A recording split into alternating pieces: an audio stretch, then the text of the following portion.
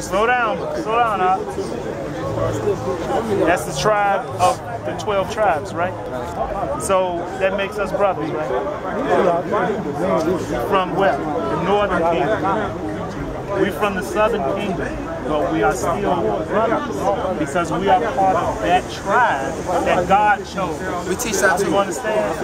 Well, why are you teaching the 12 tribes? No, I know. No, I'm talking about this, that the so-called Mexicans are Muslims, that they actually, Mexico was part of Mexico, the Moroccan Empire. We know, the Moors know we're, in fact, we've been teaching this since like 1913. Y'all just got here. We've been teaching that Mexicans and Moors are brothers since 1913.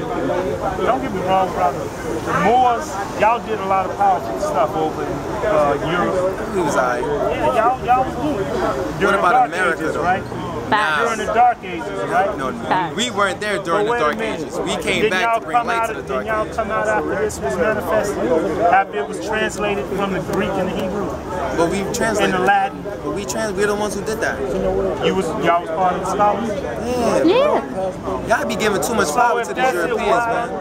Nobody giving no power to no Europeans. You keep saying that they translated something. These people ain't even had no language. These King people James was black. No, he wasn't. He was Moorish. I feel you, though. Yeah, he was a black Moor. Well, when you say black we know is nigger, and we're not niggers. So he wasn't a nigger. He was Moorish. I'm just saying. That's like saying Spanish. Would you stop recording?